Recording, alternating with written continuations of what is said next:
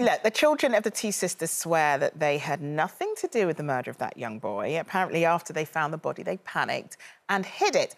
And one of the mums has obviously decided to throw police off the scent. That's what you saw in that clip. So it got me thinking how far we would go to protect a child or a loved one, bearing in mind, Sinetra, that if the parent decides to throw the police off the scent, that's actually illegal. That's perverting the court of justice. Got to get that in, but what would you do?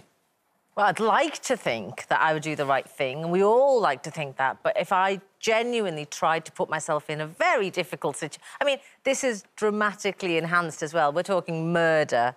But if one of my loved ones, and particularly if it was one of my children at that age, I don't think I would do the right thing. I think I would protect. The word protect is part of my job as a mother, and I would protect them from something that I wouldn't want them to go through. So, but that's protecting them. That's almost two wrongs don't make a right, because if you are protecting your child in that, you are also doing something illegal.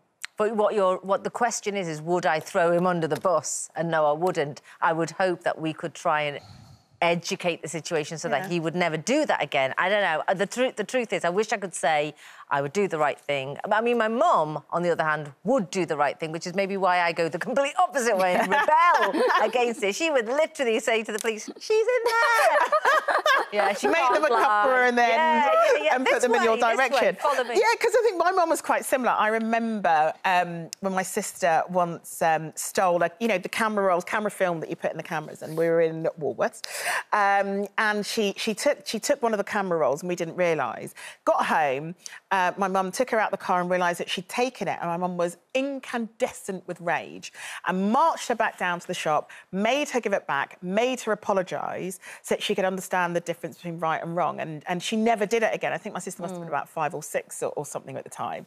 And that, in terms of making sure they understand what you can and cannot do legally, once you do it at that age, I think, it's with you forever. Yeah, me too. I mean, with my children, I am the opposite to you, Sinetra. I totally get where you're coming from, but I just feel like you've got to lead by example in some ways. I don't get it right all the time, but in some ways. So when the children were little, Kaori, she took some bubble gum we were shopping in a supermarket, and it was at her height. So she took it, and then I was in the car and I'm driving, and I can hear it in the back, and I was like, "What's that?" And she was really enjoying it herself. And I was like, "What are you doing?" She's like, she's like, "I got some chewing gum." I was like, "Well, where did you get that from?" Because I didn't buy it. And she was like, "Oh, I took it from the shop." And I was like, "Sorry, you took it?" So I literally parked the car, went back to the store and asked to see the store manager. I went to the store manager, gave him a little wink and said, to play along. So I said, "Look, the store manager's really angry with you, Kaori. You might have to go to jail for what you did." And she was like... And so, anyway, the store manager very nicely played along with me and said, "Look, Kate, you've done a really naughty thing. You've taken something that doesn't belong to you. That's called stealing, and this is what happens, and these are the consequences."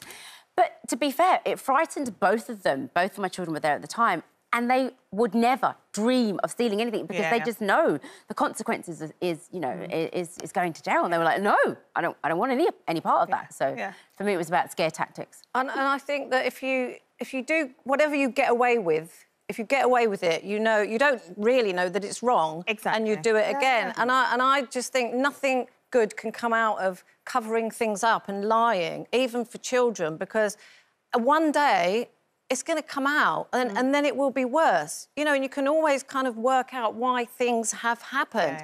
And I think you're right, the kind of shame thing, I know people don't do shame anymore, but shame and fear, I think, in children is not always a bad thing, because I got caught shoplifting when I was young. It was like a bit of a shoplifting spree, actually.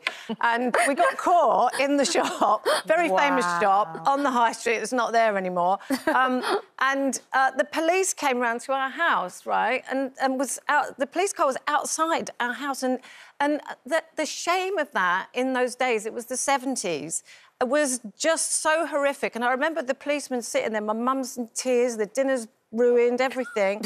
and the policeman said to me, was basically threatening me, saying I was writing this statement.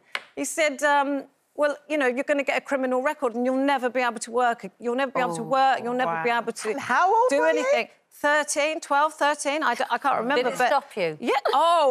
Never in my tracks. I mean, I'd never break the law, ever. Well, I might do it unintentionally, but no, I didn't. And it scared the pants off me. So and it was the shame, wasn't it? It was the shame, really, yeah, because seeing my mum feeling so ashamed for having a police car outside the house, that was the worst thing. But for me, it was the fear as well and everything. And I thought, I'm never gonna do anything like that again. And I didn't. I'm really pleased you're here and not banged up, Carol. Right.